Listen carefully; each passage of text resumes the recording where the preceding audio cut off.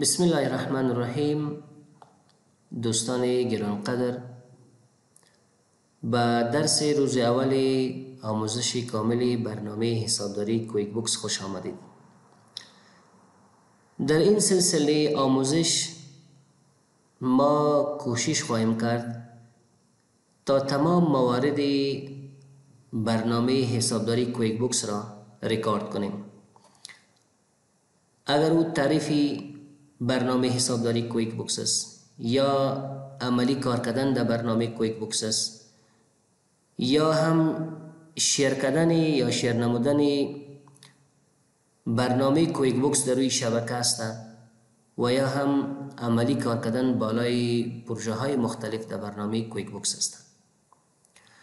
به خاطر از اینکه روز اول برنامه حسابداری کویک بوکس است، خب قبل از اینکه ما روی برنامه کویک بوکس به شکل عملی کار خود آغاز کنیم، میخوام روی یک سلسله عمومیات راجع به برنامه حسابداری کویک بوکس با شما صحبت کنم.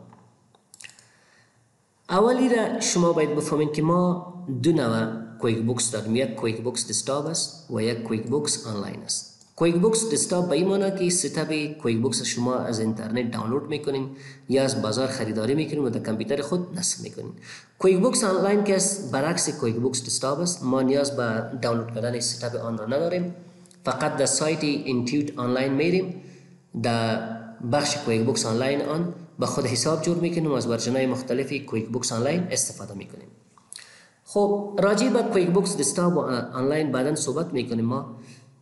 حالا ما و شما میایم روی تعریف برنامه حسابداری کویک بوکس صحبت میکنیم که کویک بوکس توسط کدام کمپانی ساخته شده، به خاطر چی از آن ما استفاده میکنیم. QuickBooks is an accounting software designed by Intuit, which is an American company, to manage payroll, inventory, sales, expense and keep track of day-to-day business transaction. QuickBooks که یک برنامه حسابداری است که توسط یک کمپانی امریکایی به نام اینتیوت ساخته شده. یعنی کویک بوکس پروداکت یا تولید کمپانی اینتیوت است که اینتیوت یک کمپانی امریکایی است. به خاطر چی از آن مردم استفاده میکنه؟ به خاطر مدیریت سیستم معاشات، مدیریت اینونتری دفتر ما، به خاطر فروشات، مصارفات و همچنان نگهداری روزمره ترانزیشن های بزنس ما از برنامه حسابداری کویک بوکس استفاده میکنیم. مثلا اگر ما بخوایم که با مشتری خود انوایس بدیم، اگر ما بخوایم که بلایی که ما در کویک بوکس انتر کردیم او را پیمنتش بکنیم، پولش پرداخت کنیم، تمام از این موارد ما شما میتونیم در برنامه حسابداری کویک بوکس را مدیریت کنیم. و یا اگر شما بخواین که یک تعریف خلاصه تر و کوتاه‌تر داشته باشین، گفته میتونیم ما شما که کویک بوکس is an accounting software designed by Intuit to help small business owners stay organized. کویک بوکس که یک برنامه حسابداری است که توسط کمپانی امریکایی به نام اینتیوت ساخته شده. به خاطر چی ساخته شده؟ اگر small business owner،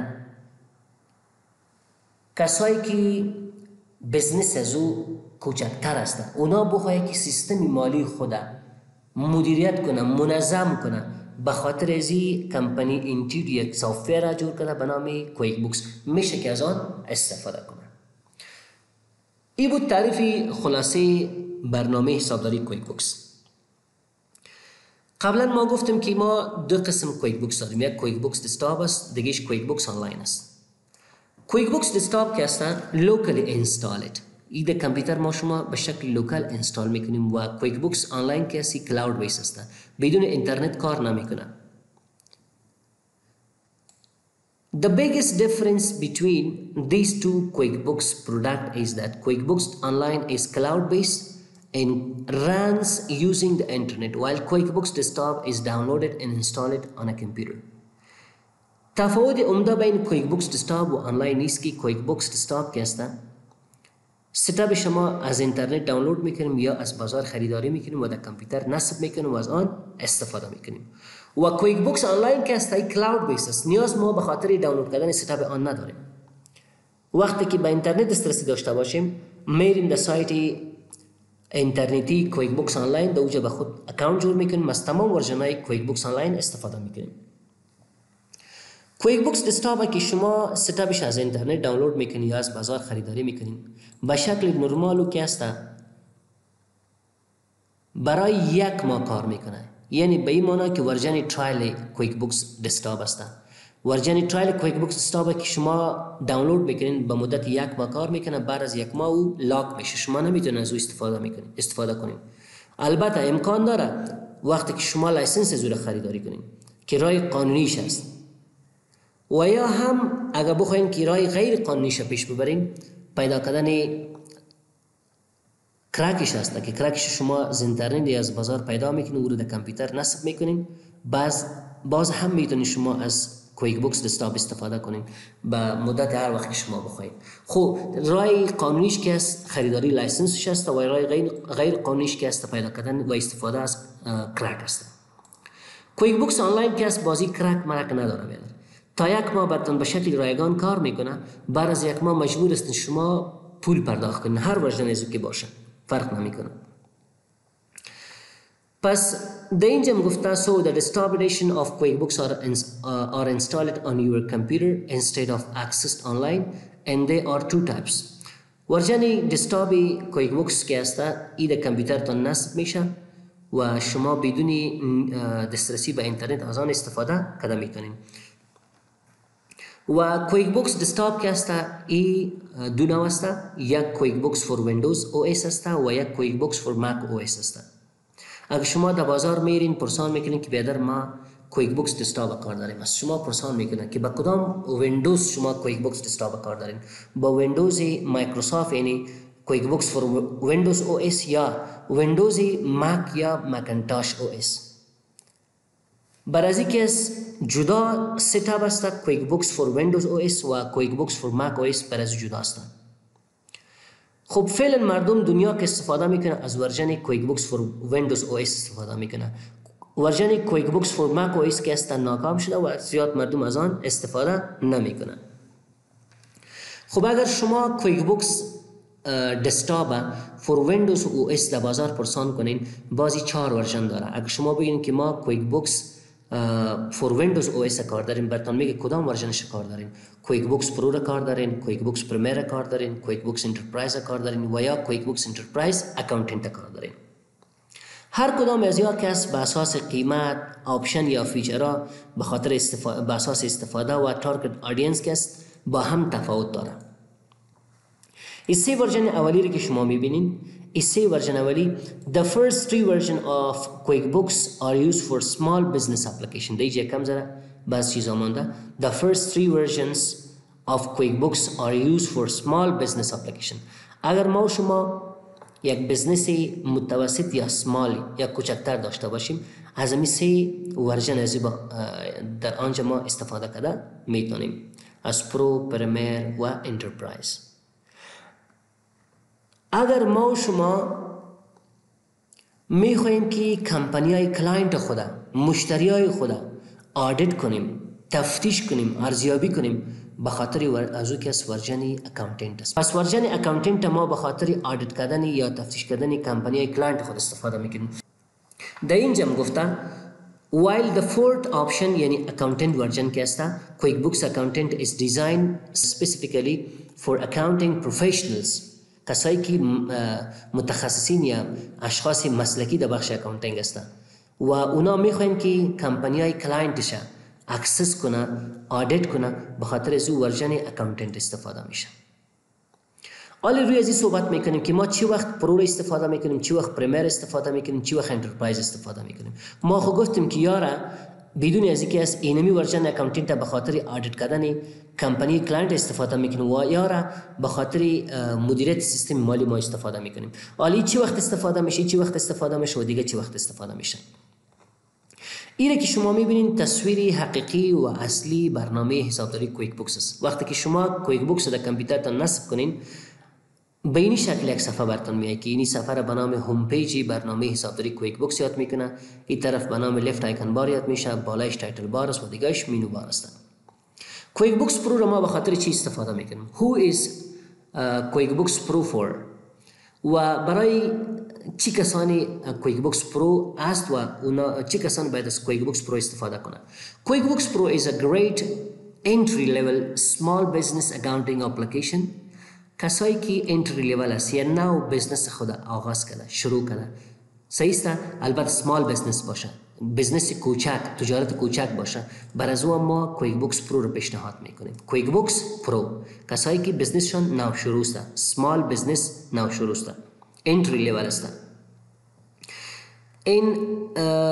It is an ideal solution for the sole proprietors. و کسایی که بزنس از او یک اونر داشته باشه. سول پروپرایتورشیپ چی معنی؟ یک اونر داشته باشه، یک صاحب داشته باشه، بر از او ما پرو را پیشنهاد میکنیم که استفاده کنه. صحیح است؟ در اینجا گفتنی and it is an ideal solution for sole proprietorship and small business owner. QuickBooks Pro support up to 3 users. اگر ما کویک بوکس پرو را استفاده کنیم، در اینجا ما میتونیم همزمان از 3 یوزر استفاده کنیم. به این معنی که اگر سیستم مالی ما قسمی است که در اونجا 3 نفر همزمان از برنامه حسابداری کویک بوکس استفاده میکنه، بر از اون ما پیشنهاد میکنیم که از ورژن کویک بوکس دسکتاپ پرو استفاده کنه. پس کویک بوکس دسکتاپ پرو که است برای اشخاصی است، برای نوع تجارت است که اونا انتری لیول باشه، نو شروع باشه و تعداد کارمندایی که از سرور کویک بوکس یا از خود سیستم کویک بوکس استفاده میکنه از 3 نفر بیشتر نباشه. تا 3 نفر کویک بوکس پرو سپورت میکنه، از اون بیشتر سپورت نمیکنه. کویک بوکس پریمیر که است، کویک بوکس پریمیر is better suited for growing business. اگر بزنس ما نو شروع نیست یا کمی در حالت رشد است، یعنی پیش رفته، بر از ما شما ورژن کویک بوکس پرو استفاده میکنید یا پیشنهاد میکنیم.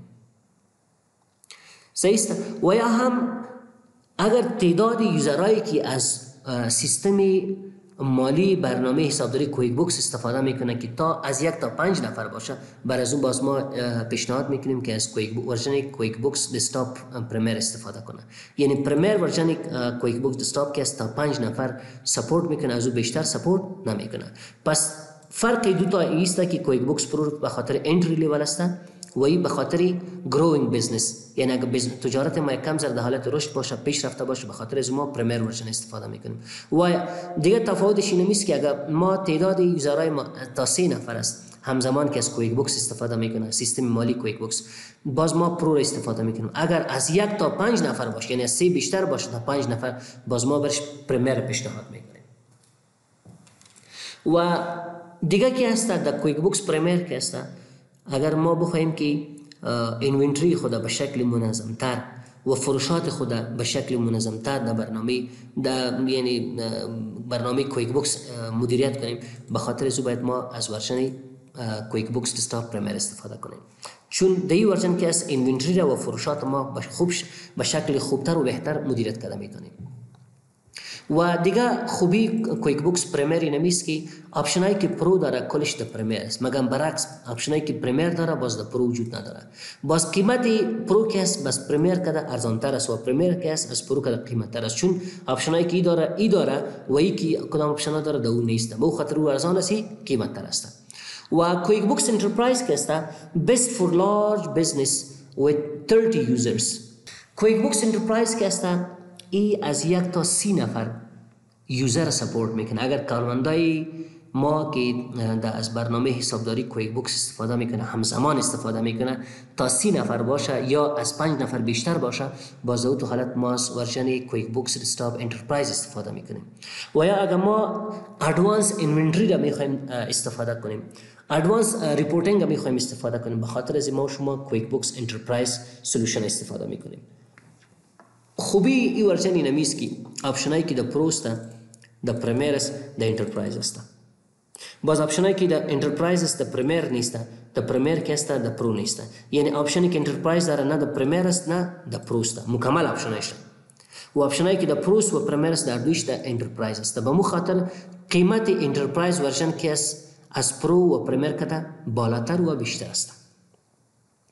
پس اگر بزنس ما نه انتری لیول است نه نو گروینگ بزنس ما است، بزنس ما به حد ادوانس رسیده، یعنی زیاد رشد کرده، خوب است، زیاد وقت سرش تیر شده باز تو حالت ما از ورژن انترپرایز استفاده میکنیم و یا هم تعدادش از 5 بالاتر باشه باز ما از ورژن کویک بوکس دسکتاپ انترپرایز سولوشن استفاده میکنیم چون دی ادوانس ریپورتینگ هم کار میکنه ادوانس اینونتری هم کار میکنه و به مو شکل آپشن های پرو و پرمیر هم وجود داره.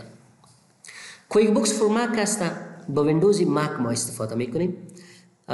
یه هم به خاطر میدیم سایز بزنس استفاده میشه از 1 تا 3 نفر یوزر سپورت میکنه و زیاد فعلا در بازار مروج نیست چون زیاد مردم استفاده نمیکنه. به خاطر از اینکه یکی از داون ساید برنامه کویک بوکس فور مک است که از 2016 تا 2019 که است کویک بوکس فور مک است دیسکانکتد بای انتیوت یعنی توسط کمپانی انتیوت که است غیر فعال شده از 2016 تا 2019 و مردم زیاد استفاده نمیکرد به او خاطری چی شد دیسکانکت شد غیر فعال شد.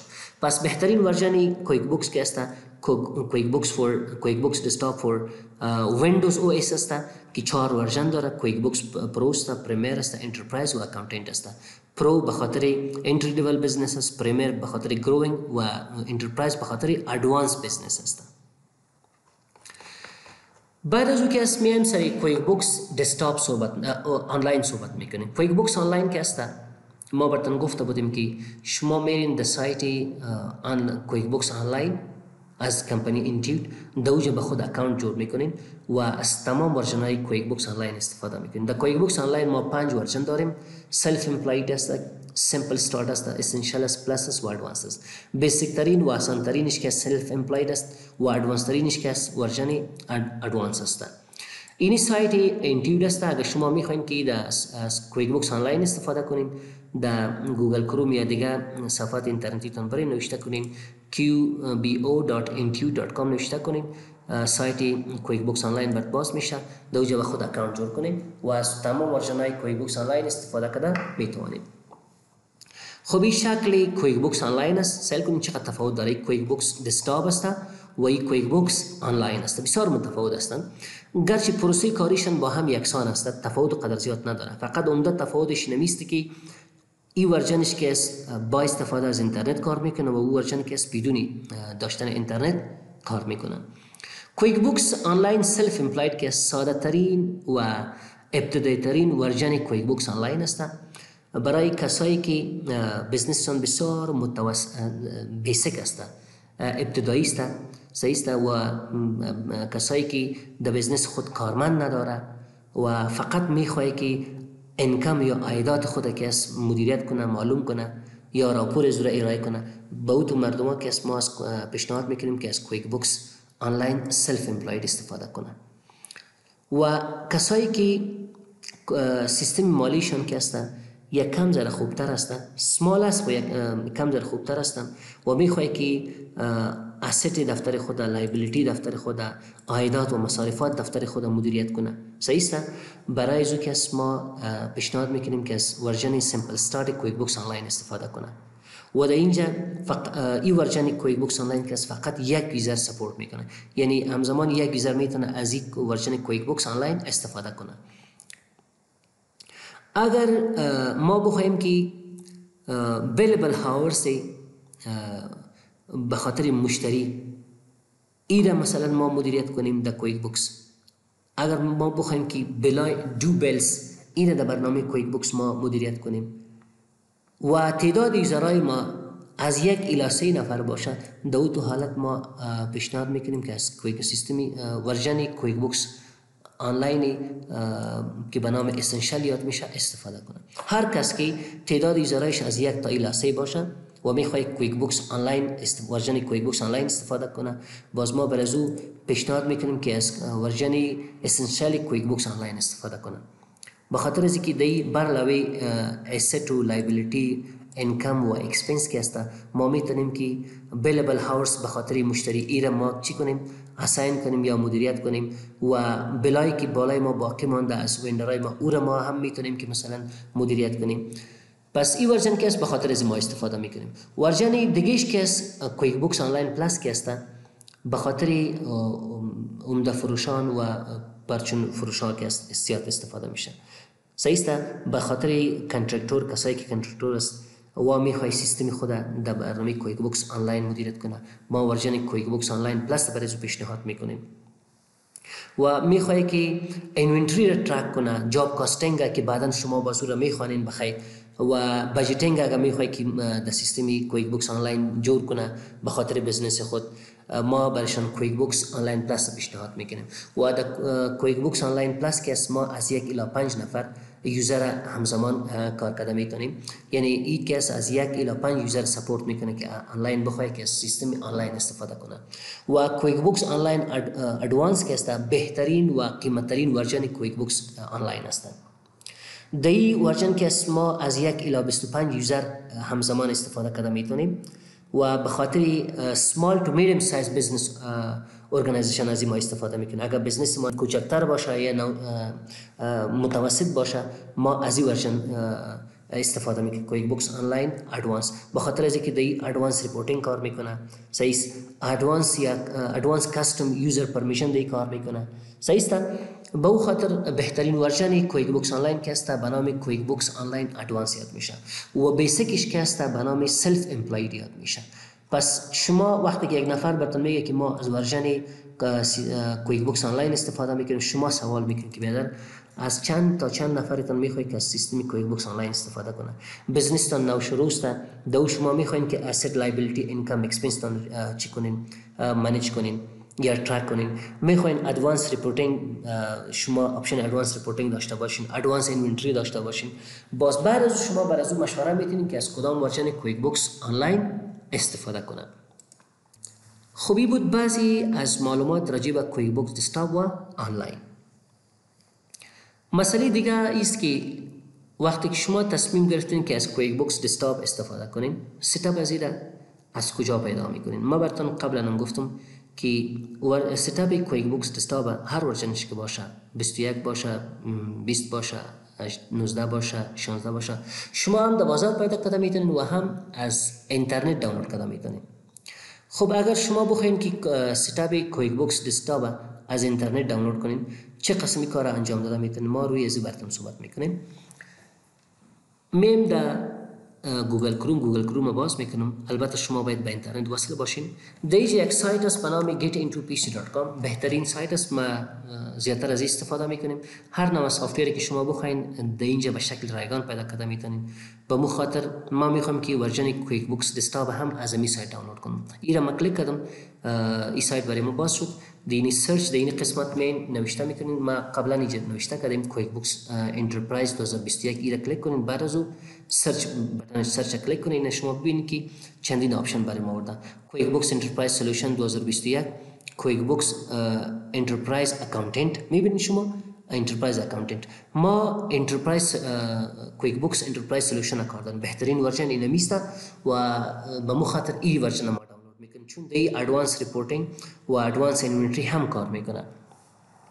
پس این را کلیک میکنیم. وقتی که شما این را کلیک کردین به این شکل یک صفحه براتون باز میشه راجع به اینمی ورژن کویک بوکس که شما دانلود میکنین، معلومات براتون میده. در اخیر از اینکه بیاین سل کنین، یک آپشن است به نام دانلود فول ستاپ ورژن 21 کویک بوکس دسکتاپ. این را که کلیک کنین یک صفحه دیگه باز میشه و اتوماتیکلی دانلود برنامه کویک بوکس چی میشه؟ شروع میشه. خب شما دیدین که پروسه دانلود امی برنامه حسابداری کویک بوکس شروع شد. وقتی که دانلود شد به شکل در فرمت فولدر راری دانلود برای ما میشه. این را باید ما شما اکسترکت کنیم. ما این تر دانلود کردگی دارم، ضرورت نیست که ما دانلود کنم. این پروسه را مکمل کنسل میکنم، اگزیت میگم و میم در مای کامپیوتر دیجا در فولدر دانلود میم. دیجا ببین شما ستاپ شما دانلود کردیم و این را اکسترکت کردیم. این را که اکسترکت کردین شما دی فولدر که داخل بین به این شکل یک سه دونه فایل می باشه. اینی که از ستاپش هست، این را شما رن میکنین و بعد از اینکه از داخل یک فولدر دیگه است به نام کرک، داخل از اینکه است فایل کرکش است. اگر شما میخواین به شکل غیر قانونی برنامه کویک بوکس دائمی استفاده کنین، شما این فایل را کاپی میکنین و در درایو سی در فولدر کویک بوکس پیست میکنین. این را بعدا ما شما صحبت میکنیم. خب ما میخوایم که امی ستاپ که است کویک بوکس در کامپیوتر خود نصب کنم. روی زمین دبل کلیک میکنم. این را که دبل کلیک کردین یک کمی منتظر میشین. خب در اینجا فقط روی نکست کلیک میکنین. نکست که کلیک کردین، به خاطر از اینکه قبلا ما امی برنامه را در کامپیوتر خود نصب کردیم، برای ما میگه بعضی فایل ها در کامپیوتر وجود داره. ما میگم یس تو آل فایل ها را کلش از سر کاپی کو که و رایت شود. اگر شما بار اول برنامه کویک بوکس در کامپیوتر تا نصب میکنید، به این شکل مسیج براتون نمیده.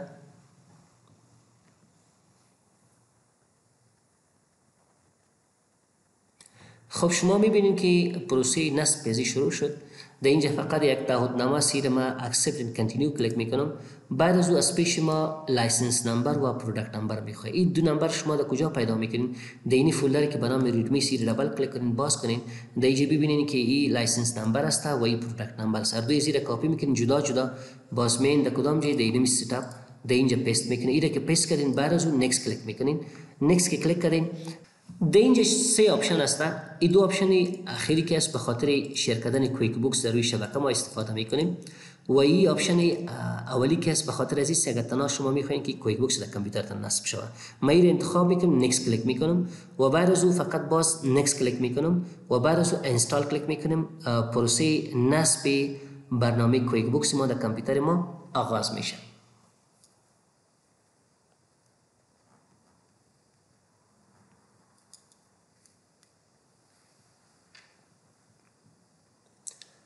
خب دوستا شما میبینید که پروسه نصب برنامه کویک بوکس در کامپیوتر ما خلاص شد و برنامه کویک بوکس در کامپیوتر ما نصب شد.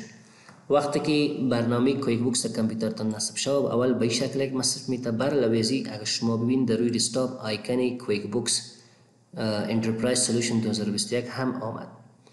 اگر خواسته باشین که برنامه کویک بوکس باز کنین، روی اوپن کویک بوکس کلیک کنین. برنامه کویک بوکس برای ما شما باز میشه.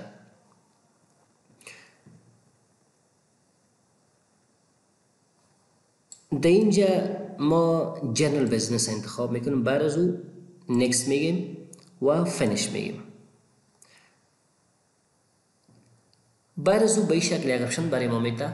اگر شما خواسته باشین در آینده کویک بوکس خود از طریق اینترنت آپدیت کنین، یس انتخاب کنین. ما میگم نو. Welcome to your QuickBooks free trial. برنامه کویک بوکس برای ما باز شد و برای ما مسیج میده که این برنامه که شما در کامپیوتر نصب کردین تا 22 روز دیگه وقت دارین از استفاده کنین. بعد از 22 روز که از برنامه کویک بوکس دیسیبل میشه، شما مجبور هستین لایسنس از او را خریداری کنین و اگر میخواین که غیر قانونی از او استفاده کنین، میشه که پروسه کرکش پیش ببرین یا کرکش در کامپیوتر نصب کنین تا از او شما به شکلی دائمی استفاده کنین. خب ما چون لایسنس ندارم، میخوام که روی استفاده از کرک هم با شما صحبت کنیم. یعنی شما میبینید وقتی که ما کویک بوکس باز میکنیم، برای ما میگه که شما تا 22 روز دیگه وقت دارین از استفاده کنین. بعد از او این برنامه در کامپیوترتون کار نمیکنه. ما چی میکنم؟ این را کلوز میکنم و میخوام که کرک از او هم طریقش بر شما یاد بدم. دمی فولدری که کویک بوکس ستاپ شما دانلود کرده بودیم، یک فولدر دیگه است به نام کرک. این را باز میکنم و این دو فایل است. این دو فایل رایت کلیک میکنم، ما این را کپی میکنم. بعد از میایم در مای کامپیوتر در درایو سی در پروگرام فایل 86 در اینجا یک فولدر است به نام اینتیود، روی زی دبل کلیک میکنیم. ببینید اینجا دو فولدر است به نام کویک بوکس انترپرایز سولوشن 2021. این فولدر پایین که است که به نام اولد است. این به این معنی که از این قبلا ما کویک بوکس در کامپیوتر خود نصب کرده بودیم و این فولدر مربوط از او میشه. این را ما دیلیت میکنم بخیر.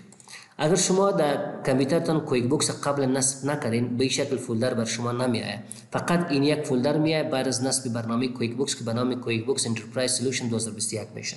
شما این را باز میکنین و اون دو فایل در اینجا پیست میکنین. رایت کلیک کردم، ما پیست انتخاب کردم و در اینجا ریپلیس انتخاب کردم. بعد از او do this for all current item انتخاب کردم و کنتینیو گفتم. خب بعد از این صفحه را بسته میکنیم. میایم شما ببینید ما کویک بوکس سر باز میکنم. وقتی که کویک بوکس باز میکنم، او مسیجی که قبلا برای ما میداد حال او مسیج برای ما نمیده. یک کمی منتظر شوین شما در اینجا.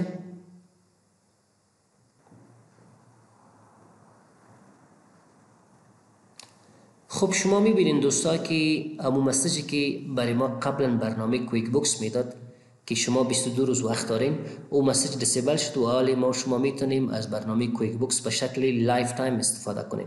البته یک چیز متوجه باشین که یک طریقه غیر قانونی است که دی طریقه که ما از کویک بوکس استفاده میکنیم کمپانی اینجور برای ما سپورت نمیده. با این معنی که در کمپانی فایل ما کدام مشکل پیدا شود یا پاسورد ما که است از پیش ما فراموش شود، باز ما نمیتونیم که پاسورد از طریق کمپانی اینجور دوباره ریکاور کنیم. پس به این شکل شما میتونین که کویک بوکس در کامپیوترتان نصب کنین و کرک از او را فعال کنین تا از او به شکل دائمی استفاده کنین.